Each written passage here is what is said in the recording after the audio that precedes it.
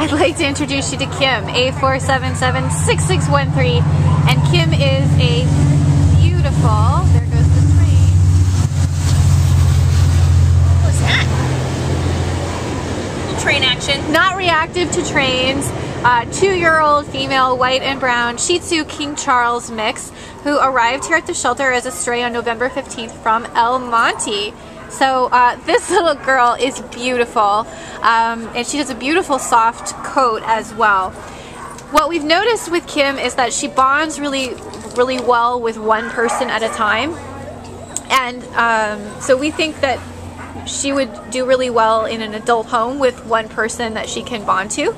And she's got a nice medium energy level. She likes other dogs and walks well on a leash. Jana, can you tell us a little bit more about Kim?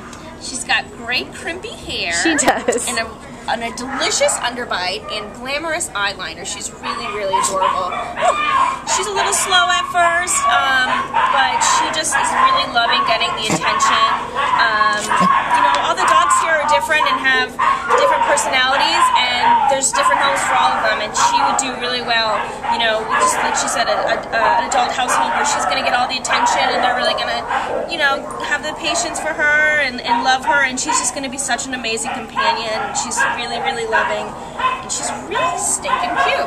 She is. And can you explain why you think adult home? She just, like, she bonds really well with the person that she's with, and then, you know, when other people are around, you know, she gets almost not protective in a dangerous way, but she really just bonds to that person. It's kind of like you get a long time with like older Chihuahuas. That's their person, and they kind of stick to them, and they can be a little protective. I think if you have an experienced owner, it's something that you can work with pretty easily. She hasn't tried to bite us or anything like that, but we just want her to thrive, and we want, you know, the people to be happy that adopt her and kind of know her personality. All right, so this is Kim, and she's here at the Baldwin Park shelter. Please come meet her.